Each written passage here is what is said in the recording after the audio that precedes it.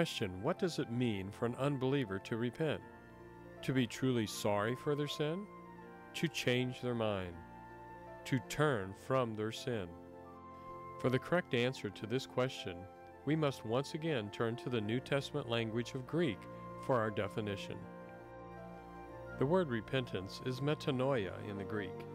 It is where we get the word metamorphosis. Meta, meaning to change, and noia, meaning the mind, such as paranoia.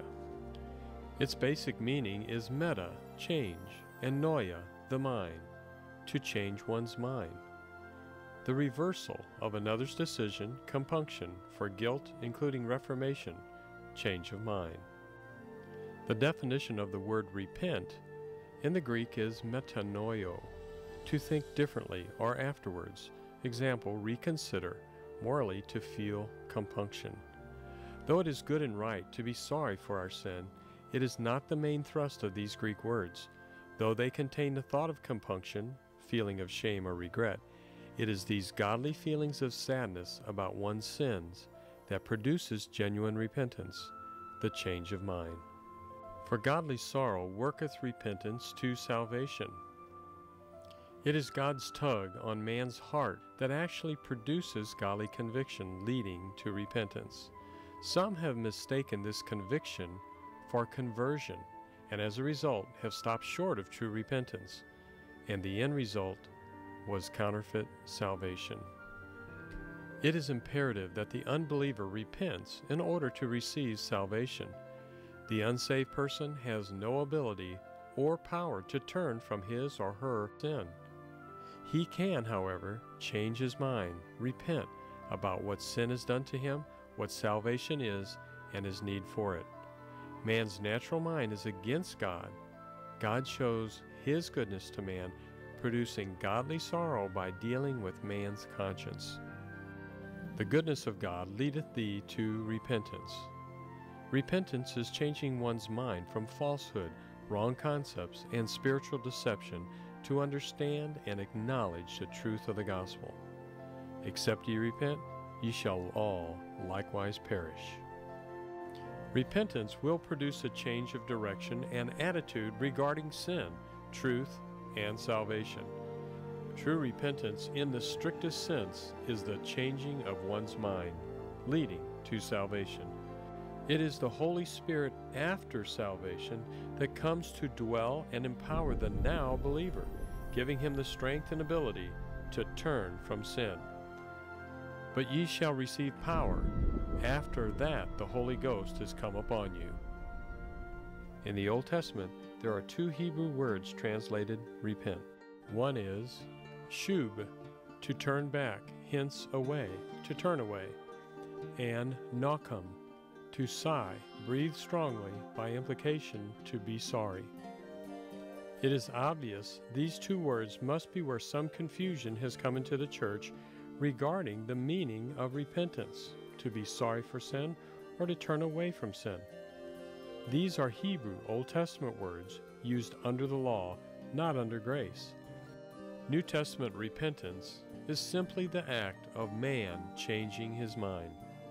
Of course, a byproduct of this repentance, only after salvation, is the turning from sin by the power of the Holy Spirit. Paul said repentance will cause a turning to God and doing of works appropriate for the one who truly has repented, much like the way works demonstrate faith. Repent and turn to God and do works meet, deserving for repentance. Bring forth therefore fruits, evidence, worthy of repentance. A truly changed mind will produce a truly changed life. True repentance and faith happen simultaneously at salvation. One without the other is impossible. The Lord is long-suffering to usward, not willing that any should perish, but that all should come to repentance. God has great patience, but they will run out. And the Lord said, My spirit shall not always strive with man. God can, will, and has sent delusion to man, not allowing him to repent. They received not the love of the truth that they might be saved. And for this cause God shall send them strong delusion, that they should believe a lie, that they all might be damned, who believed not the truth, but had pleasure in unrighteousness. God sends delusion into the hearts of those who will not receive the truth, because they choose the pleasure of sin over God's great love and offer of eternal life. God's word commands repentance of the sinner in order to come to salvation. Jesus said, "Repent ye and believe the gospel." The key to right living comes by repentance, which is right thinking. For God hath not given us the spirit of fear, but of power, and of love, and of a sound mind. When man repents, he actually, for the first time, is thinking right, and must understand and accept that up to this point, he has been thinking wrong.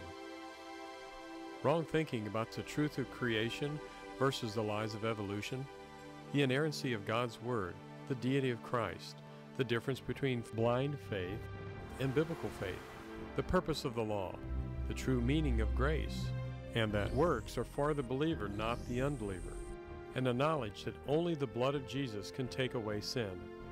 Wrong thinking about these topics must be repented of. If not, it could cost you your eternity. My people are destroyed for lack of knowledge.